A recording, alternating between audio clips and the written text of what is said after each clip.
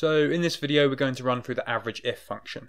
AVERAGEIF is a really helpful function that allows you to average values based on a criteria that you specify. So rather than averaging everything that's in a list, you can average just the items that you're interested in. So let's get started and look at the data. So we've got a selection of products down here: keyring, pencil, hat, etc. Their colour in column B, whether it's red, green or blue, and then their quantity here, so ranging from 392 units of stock all the way down to 43. Now let's say we wanted to look at the average stock level of pencils, and to do that you can use an AVERAGEIF formula. So if we type it out, equals AVERAGEIF.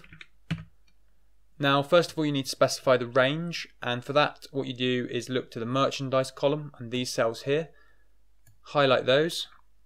And then we need to specify the criteria. Now we're interested in the average amount of pencils, so we need to write pencil in.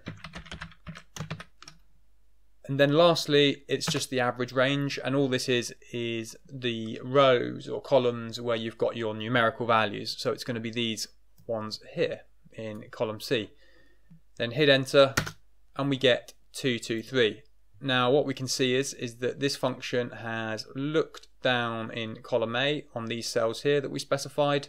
It's found these three rows, pencil, pencil, pencil, and it's looked across to that average range and taken an average of these three cells here. And if we were to just write out the average function alone and select those three cells, we can see that we get the same number there, 223, 223.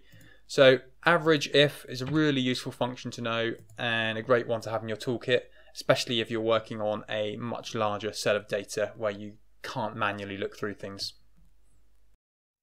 Thanks for watching this video. If you found it useful, don't forget to like and subscribe, and I'll see you in the next one.